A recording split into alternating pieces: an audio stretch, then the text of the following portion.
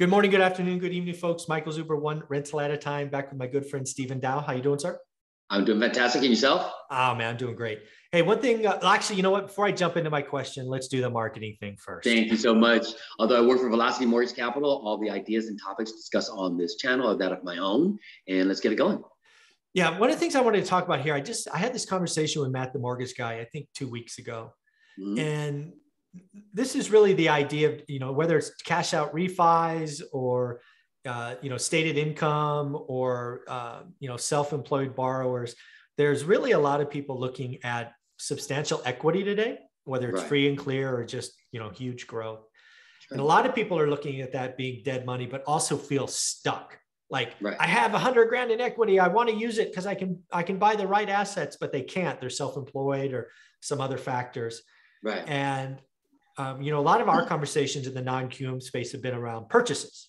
Sure. So I wanted to ask, could you play in the cash out refi space? If 100%. So, how? Oh, okay. Let's talk about that. Oh, yeah. No, I mean, I could technically go up to 75% LTV or loan to value, cash out up to technically $5 million on commercial property. $5 million? Yes, technically, yes. So just given the circumstances, obviously, when we get up to that loan amount, you got to be really, great credit, all that good stuff. But definitely within guidelines, I can go up to 5 million. But for what you talked about, I think it would be very relevant, especially right now for landlords on, like, say, apartment buildings that are going through, these eviction moratoriums getting extended. So in order for them to tap into any equity, if they go for conventional financing, they're not going to be able to show anything on their tax returns for income because you haven't gotten a check. So that's where we come in, stated income. You can tap into that as well. The fact that maybe you need, bridge loan because these eviction moratoriums have caused, havoc on your finances. So for the time being, if you need to tap in that equity, you can do so without having to go through conventional, strategies. But using our programs, you can technically do that. And all I need typically is at least 70% occupied. And then if the loan amount is below 500,000 for refinances, no DCR or no debt coverage ratio required. So it does give you a lot of flexibility, especially in the smaller markets to where maybe the rents haven't caught up to then be able to support or justify the loan amount, but we can still play in that space. Okay, great. I love that. I did not know that. I failed. I should have talked about refis earlier with you. I'm sorry. That's okay. The other thing I'm thinking about, again, I've been borrowing money for a long time. Usually when you do a cash out refi, rates are higher because you and I talked about, roughly speaking, not putting you on the spot, around 6%. Right. Now, does a cash out refi mean an extra half point for this or that reason? Wow, man, you just said it perfectly. So yes, it would be typically about a 0.5% higher in rate for refinances. Okay. All right. It's typical. But again, given certain circumstances, I'm pretty flexible. If you've got compensating factors, this is where you would come to me and we could figure out some, other ways as far as pricing options for you. Yeah. But there's different options where we can, definitely reduce the rate. That's very interesting. So again, you'll do self-employed borrowers who are having a hard time with traditional mortgages today. 100%. I mean, we're really, I'd like to say that we're, the nationwide self-employed lender because again. Yeah, right now you are. Yeah. Oh, that's hilarious. Again, we're talking again on a refi. I could theoretically do a $2 million cash out refi on an apartment with 30-year fixed rate money. Correct. With a 10-year interest only option for the first 10 years. So if again, something, happens and you need a little bit of payment relief, you don't have to now refinance out of something stable as far as fixed to then getting something, short term. And then you have no idea. You have no idea how powerful that is because again, my options back in 2010 were to go get hard money, which at best was a 1-1, right? You have a 1-year term and you could buy another year, but that was it. Right. Dude, two years goes by so fast when you're turning an apartment. It's so stressful. Right.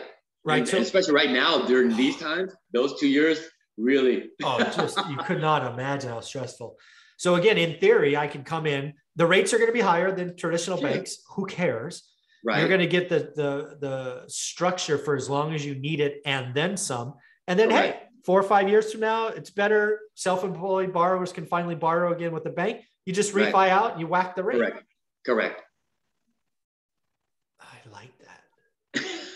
Okay. So again, this could be apartments. It could be mixed use. It could be houses. Oh, it can't be owner occupied. Correct. As far as the 1 to 4 unit residential, you cannot live in that. But as far as the whole house hacking, maybe apartment hacking. Yeah. If you've got 5 or more units, you live in one of the units, that's fine. You know what I mean? Or even the mixed use. How about okay, I want to challenge you again. I have no idea how you're going to answer this. Let's say I own 10 houses in Cleveland, Ohio. Okay. I'm assuming you live in Cleveland. I guess I should have. 100%. Cleveland's a great market. Yep. Okay, great. Because whatever.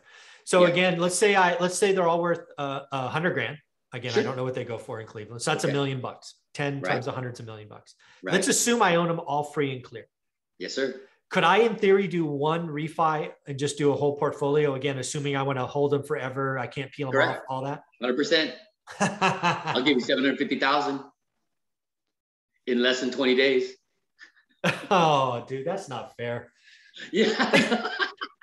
What the hell? But again, and then, and if you're giving me all 10, I'm going to structure it to where I'll charge you just full cost on the first loan, but then every additional loan included is going to be at a huge reduction in fees. So we're going to save them a ton of money as well. Yeah. So if you have dead money in apartments or commercial and you're looking to leverage that into other assets before, because again, in theory, I could come to you here because it's easier and faster, but I know I'll pay more because I'll refi later. Correct. And that would allow me to get, in this example, $750,000. I could, in theory, deploy elsewhere and get bank money, right? In theory. Right. That's just not fair. Well, it gives people a lot more options now that they didn't have back in the days, as far as being able to tap into, like you said, dead money. Just give it the circumstances or the change in the finance market to where the programs that were available to allow you to tap in that go, up in the air. But then now with our programs, it's so much flexible options to where, given the circumstances, the change in strategy, property type, transaction type, we can pretty much, like I said, like a Swiss Army knife in financiers. So, it's always good to have us in your back pocket. Yeah. If you have dead money or dead equity in a commercial building or a collection of portfolios, and you want to do something with it, you need to reach out to Stephen Dow immediately just to discuss options. How do you want them to do that? Email, please, sdow@velocitymortgage.com. And I'll do that. Yeah. It is below. Do me a favor, put in the title ORAT, ORAAT. ORAT stands for one rental at a time. Please. That'll get through the firewall or whatever stuff. Stephen, this has been a fun day, right? We talked about fix and flips. We talked about buying an owner's portfolio and using firsts and seconds. Yep. And now we're tapping into that portfolio. Damn. Yeah. I'm gonna have to look at it. I'm excited by what I'm going to be able to do with this. So, Stephen, thank you very much. Enjoy your day, and happy birthday, by the way. Happy birthday. Thank you, sir. Appreciate it, man. Take care.